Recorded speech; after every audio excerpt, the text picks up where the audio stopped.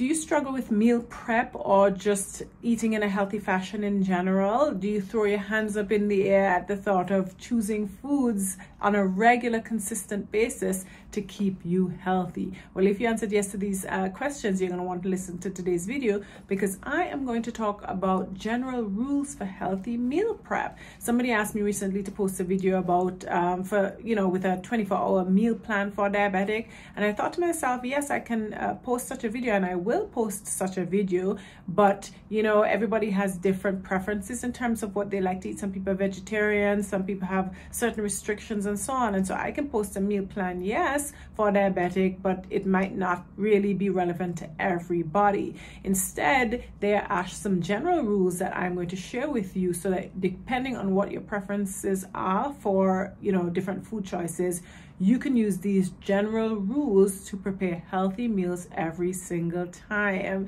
Before we get into it, I'm Dr. Amina, a physician and a health coach, and I talk about all things blood sugar balance and just healthy living and lifestyles in general, so that you spend much less time in the hospital and you don't spend all your time thinking about the different medications that may be prescribed by a doctor.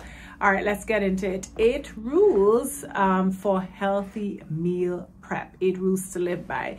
The first one is essentially, when you're preparing your meals, the first meal of the day especially should be a meal that gives you energy in a gentle fashion. So when I say gentle fashion, you don't want all the nutrients and energy from your food to just flush into your system all at once. That's a big jolt, a big shock to your system after an overnight fast. And so you want the energy and nutrients to be released nice and slowly.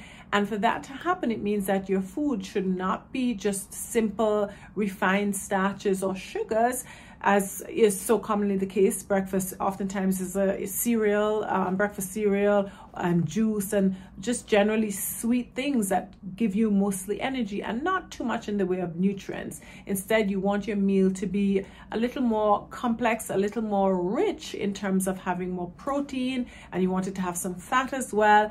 And then maybe if you want, there can be a little starch, but certainly you want it to be more in the favor of protein and fat, and then fiber as well. All these things will slow down the release of energy in your system, energy you might get from starch and certainly from the other foods, the protein and the fat, but this is going to have a slower breakdown in your digestive system and a slow release of energy in your system, so you're not overwhelmed and jolted all at once first thing in the morning or first thing when you break your fast.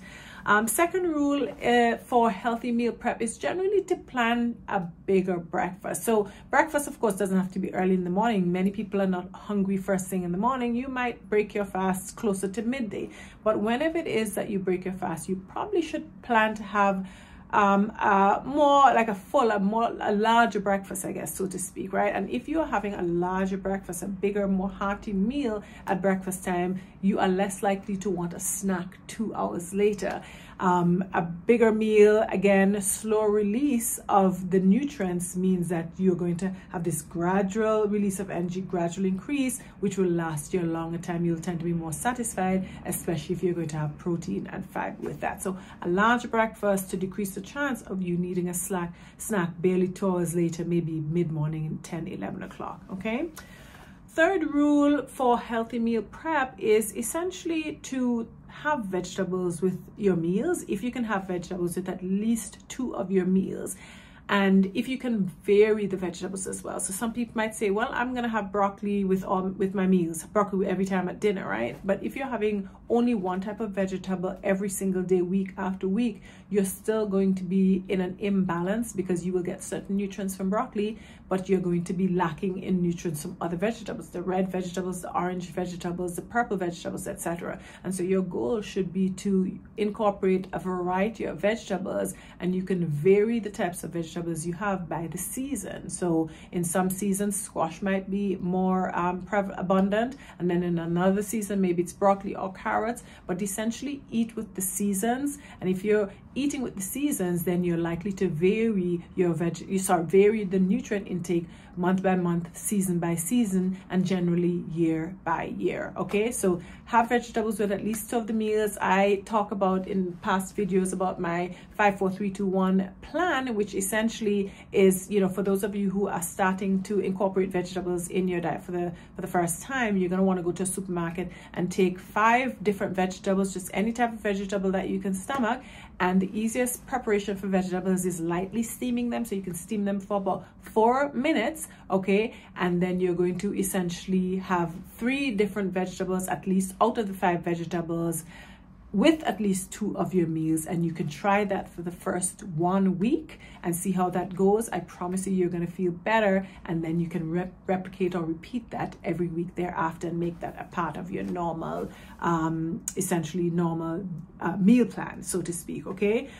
Vegetables, of course, in addition to having a lot of fiber, they give you a lot of nutrients, and you have vitamins, minerals, and also phytonutrients, those nutrients that give the plants their color, but also they have major benefits for your overall health and also for the health of your good intestinal bacteria, good intestinal germs, okay?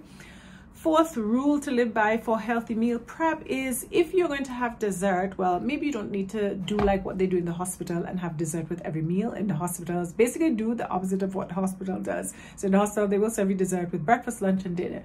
You don't need to have dessert with every meal. If you do choose to have dessert maybe once a day, you can consider having that with lunch. You want to have the dessert in the daytime when you can have time during the rest of the day to walk it off, right? So essentially, instead of sleeping it off at night, or rather should I say sleeping it on, you have dessert early in the day so you can walk it off. You'll still be a little active, and your muscles and your body in general will be using some more energy as the day progresses. So you'll be able to burn off some of that extra energy from the dessert, compared to if you had dessert in the evening, when essentially you will have it and then maybe go to sleep and you will basically store it on. All right, so dessert, if you're going to have dessert, try to have dessert with the lunch meal or in the middle of the day, as opposed to with the evening meal.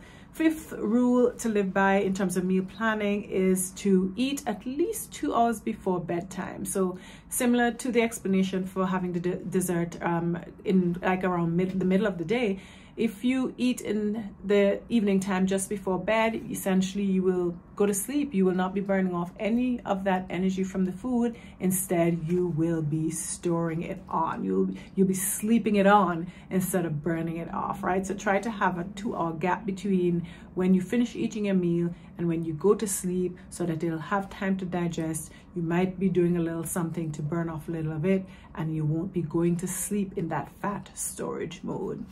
6th rule to live by in terms of meal planning is in terms of your beverages. If possible, try to have mostly water and unsweetened beverages. Your energy, whatever energy and nutrients you get, try to let that be in the form of your food, which your body will have to work to extract the energy and nutrients from, as opposed to drink, where there's not much work to do, and all that sugar, because that's what sweetened drinks are, basically pure sugar almost, and that just gets into your system very quickly. It carries up your blood sugar, and it basically just kind of puts your metabolism in overdrive. Okay, so try, instead of having sweetened beverages with your meals and throughout the day, to replace those sweetened beverages by water, unsweetened tea, unsweetened coffee if you're going to have coffee. Okay. 7th rule to live by in terms of meal prep is essentially, when you're having your meals, whether it's 3 main meals, breakfast, lunch, and dinner, or 2 main meals, breakfast and dinner, whatever, try to make it so that your meals are bigger. So have most of your nutrients in those big main meals. When you have all your nutrients in your main meals, your protein, your fat, fiber, you know, and whatever starch you might choose to have with your meals, you're going to get, the body's going to get all it needs, and so you're not going to be feeling hungry and craving snacks and generally junk food in between these main meals. A lot of times cravings and the desire for snacking and so on in between meals is because your body did not get what it needed. It didn't get all the nutrients, so it's still sending you signals, hunger signals, because it wants you to go and get those ingredients, those nutrients that it needs to support the proper functioning. And if you're not getting that, you're going to feel hungry and you're going to want to snack. So try, when you're eating, to have all the nutrients that you need in those main meals, so that you end up eating just 3 times a day or 2 times a day, depending on how big those meals are. Okay. And the 8th and final rule to live by in terms of meal prep is basically to keep it basic. Eat unprocessed foods. And when I say unprocessed foods, I mean foods that mainly come from the land and the sea, and less of those foods from the factory. So all your vegetables, you know, whatever root tubers, whole grains if you desire, meat, dairy, eggs. From the sea, you have seafood in general, your seaweeds. Just eat all those basic foundational foods. I talk about the Beam food pyramid. And by the way, I have a book that's coming out that's really going to get into all these things and clarify all these things for people who really have difficulty trying to figure out how to eat in a healthy fashion. But the Beam food pyramid, which I actually did a video on that before, essentially the first tier or the bottom of the pyramid is just those unprocessed foods that come naturally from the land and sea. We have tier 2, which are transformed foods, so foods, you know, cooking, peeling, blending to an extent, fermentation, and so on, freezing. Those are ways of transforming foods, usually to make them easier to eat, easier to digest, also able to be stored, okay? But then the tier 3 foods, those are the ones that you really want to avoid as much as you can. Those are the foods that are processed in the factory. Those are the foods where when you look at them, you cannot tell what the base ingredients are. You will have to go and read the ingredient list. Those are the foods that you want to minimize as much as possible and stick with those foods that are closest to the base of the pyramid, the Beam food pyramid, okay? So these essentially are the 8 rules to live by when it comes to healthy meal prep, especially for people who are diabetic. Let's run through them again quickly. You want to have your food, the energy from your food, released gently rather than all at once. So more bulky, sort of unrefined foods, okay? 2, you want to have a larger breakfast that is not sugary. 3, more vegetables with at least 2 of 3 meals that you eat in a day. 4, if you're gonna have dessert, have it at lunchtime. 5, eat at least 2 hours before bedtime. 6, drink water and unsweetened beverages. 7, eat more food with your main meal so you don't have to worry about snacking in between the meals. And 8, eat from the land and the sea, right? So unprocessed foods mainly, and less of those foods from the factory. I hope you all found this video helpful, and I'm going to do another video coming up, which basically, on request of that viewer, a sample 24-hour diabetes meal plan. Stay tuned for that video, and I will see you on the next one. Thanks for watching this one. Please share it with somebody else who you think might benefit from this. And for those of you who reached this far, look out for my new book coming out soon, which will demystify all things food and also really delve into blood sugar balance. All right, thank you once again, and I'll see you next time. Bye.